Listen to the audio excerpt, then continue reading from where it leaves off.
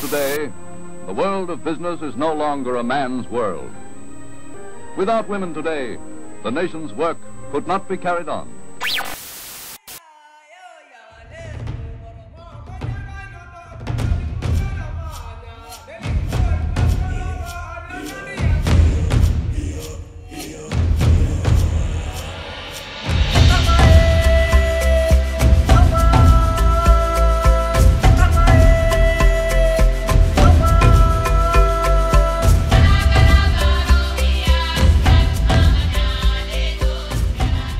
So we've come to Kenya to work on a project with the Ethical Fashion Initiative. The whole premise is to train women and give them a livelihood. So it's not just about charity, it's definitely about giving them work so they can support their families and raise themselves up out of poverty and destitution.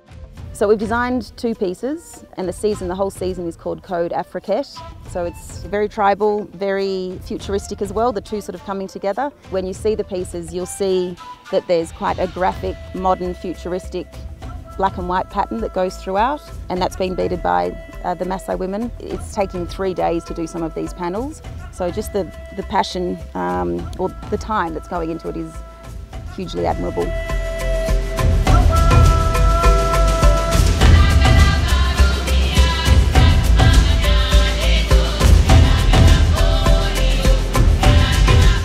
So you'll see a tote bag and a pouch. We've seen the people that are going to be printing it.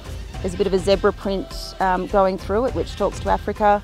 We've seen the ladies that have been constructing it. There's beautiful geometric triangular patterning going through with embroidery, as well as the beading on the top. So there's a lot of work that's gone into these small pieces, but there's a lot of love that's gone into them too. So it's been an incredible experience to come to Africa and actually see how everything comes together. I certainly think it's the beginning of big things to come.